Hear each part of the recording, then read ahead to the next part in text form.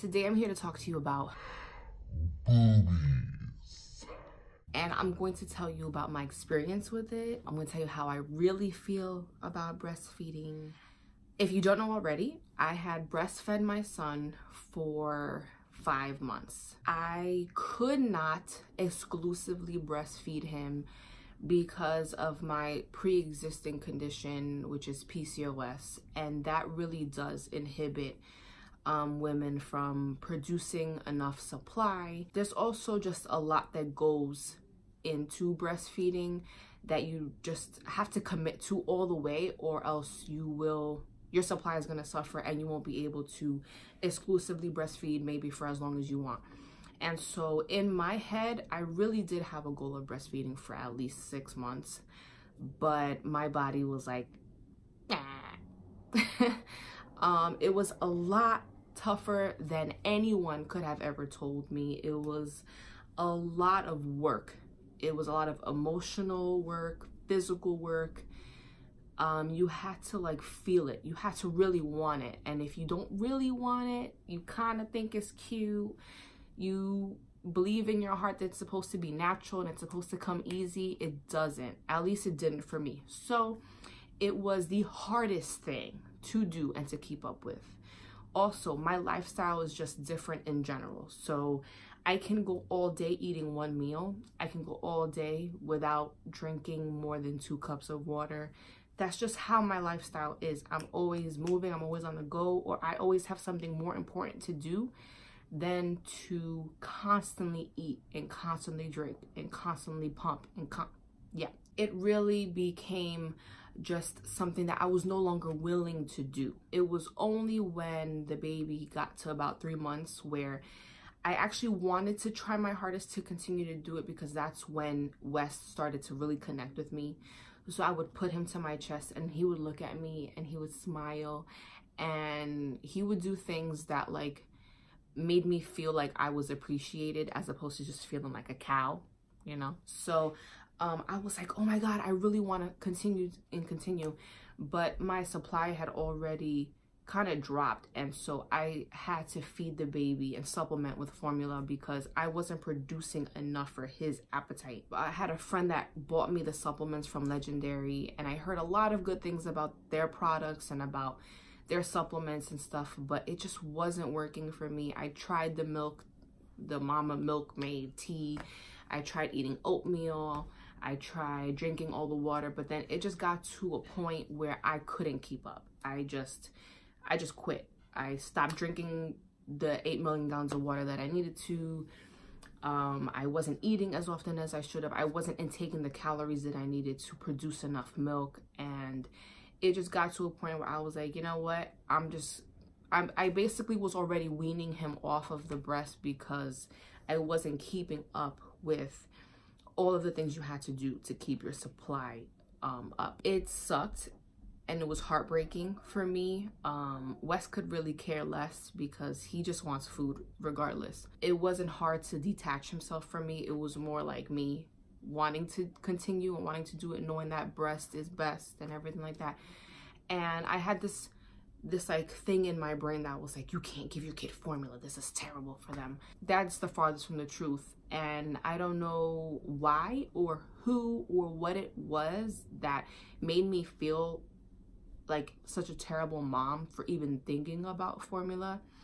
But that hurdle I had gotten over really early in West's life, because I just knew that breastfeeding was going to be a struggle for me, and I kept reading that PCOS was an issue in terms of breastfeeding. There's so much that goes on with a newborn that I just wasn't able. I really wanted to push through, but I just couldn't, and I was no longer willing to sacrifice more time into doing this. I just had to come to a point where I was going to be proud of myself for the amount of time and effort and tears and sweat and pain and sacrifice that I had put into feeding him breast for as long as I did. I had a friend a really great friend that gave me her Medela Freestyle. And this thing, I don't know how people pump with any other device other than one that is hands-free, right? So although this made my life so much easier because I could just put on my pumping bra and pop this bad boy on and be able to walk around the house and clean and do this and do that with this on, it still was like pulling teeth. I still hated strapping this thing on. I just despised pumping. I really did. I don't know what it was about it, but shout out to my girl who all she did was pump because her baby didn't latch properly. Also, breastfeeding, as much as people say it's cheaper than formula, because you need the bottles, you need the formula, you need the formula mixer, you need the water, all the stuff like that. Pumping can also be expensive too, because you want a really good pump if you want to pump well, and there's other supplies that are helpful to you. So these bad boys, you warm them up in the microwave, or you put them in the refrigerator for when you need some boob therapy. So, you know, you spend money on like gadgets like this. I also had a breast massager that I can't find. I had these Hakas, which were incredible because while I was breastfeeding on one side, I would attach this to my other boob, and then it would catch all of the extra milk that was just flowing because I was feeding on the other side. So although this is inexpensive, this is just another add-on for those that exclusively breastfeed. And also, I did initially use disposable nursing pads, but you eventually want to get a bag. So, you know, it adds up as well. For me, it wasn't painful.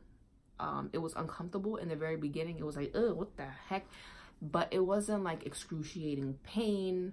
I had stopped breastfeeding before West even got teeth, so I didn't experience like him chomping down on me with teeth. He would gum me to death sometimes, but there were no teeth there. What did make it more uncomfortable in the very beginning was that West was tongue-tied. And no one told us that until I had a lactation consultant come over, because I wanted to fix my latch. I kind of felt like something was off. And so through my insurance, I had a lactation consultant come over, and she knew immediately that he was tongue-tied. And she was like, they didn't tell you this at the hospital? And I'm like, no, what are you talking about? Like, I didn't even know what tongue-tied was. And so we eventually had to get that corrected by going to an ear, nose, and throat doctor. We had a lot of issues in the very beginning, and I thank God that my instinct told me to get a lactation consultant to come over to help us. As painful as it was for all three of us, it was the best decision we could have ever made, because he never had an issue eating since then. And then it made breastfeeding even more comfortable. I'm just so blessed that West did not discriminate against boob or bottle.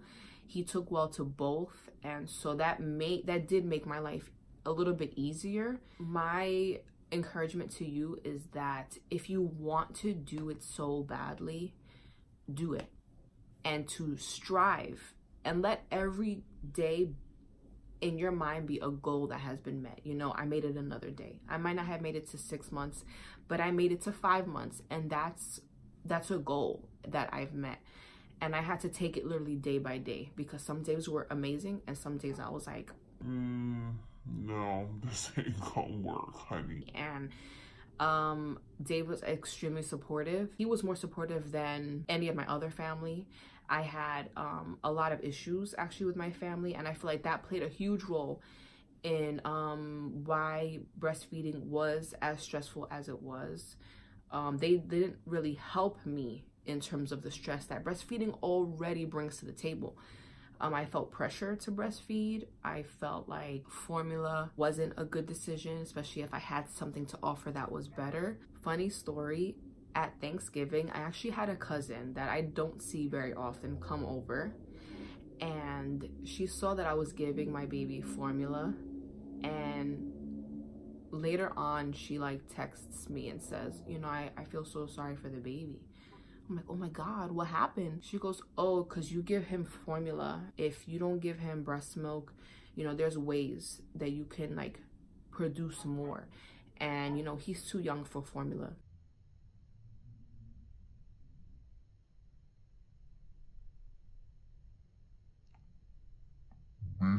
What? First of all, I went off, but I was having such a good time going off because she sounded so stupid. And I was like, oh, I'm gonna have fun with this. I'm really gonna stretch this out. And I was like, wait, babies aren't supposed to have formula? Oh my God, please tell me, you know, what is a mother to do? Mind you, she ain't got kids. She ain't got a husband. You know what? I'm not gonna rant on my YouTube vlog. I could save that for Instagram, okay? But what I'm saying is that I had pressure from the people that are supposed to be encouraging you and surrounding you and supporting you. You do you, boo, okay? If you feel like this is your time to breastfeed and to connect with your baby this way, then do it. If you can't handle it, you tried it, you gave it your all, you really just don't have it in you to continue, then call it quits, and that's okay. That's perfectly fine. And whether you've given your baby gallons of breast milk or you haven't given that baby a drop of breast milk, you're still an amazing mom. You're still a person that sacrificed everything for your baby. And as long as your baby is fed, growing, gaining weight, happy, that's all you need to worry about. And I literally had to keep reminding myself that every single day, sometimes multiple times a day, because no one else understood that except for my other mommy friends on my Instagram or my YouTube that would like text me and let me know, you're doing amazing, you're doing phenomenal. As long as your baby's fine and happy, then that's all you need to worry about. I am so glad that I had people in my corner reminding me of that. And although they weren't my family, these friends are my family, and that's what I needed to remember as well. Just because my mom or my grandmother or my aunts or my cousin, who I think a few screws are missing, although they weren't the ones that were in my corner cheering me on, although I didn't have them encouraging me in the way that I really needed to be encouraged, I did have other people to encourage me that way. And I just had to remind myself that I did enough. I did more than enough. I really pushed myself. I didn't just give up easily. It wasn't worth making a huge stink about because West doesn't care. He did not care. He just wanted food. So I hope that doesn't discourage you from trying breastfeeding or anything like that. But I just wanted to let you guys know what I went through in terms of my breastfeeding experience, how difficult it was, but it was also the most rewarding thing ever. So that's all about my breastfeeding experience. Thank you guys for tuning in. I shall catch you later. I have to go attend to my baby now, so deuces. When you're breastfeeding, you're supposed to be eating like a cow, and ain't nobody got time for that, okay? You have a baby, a newborn, right?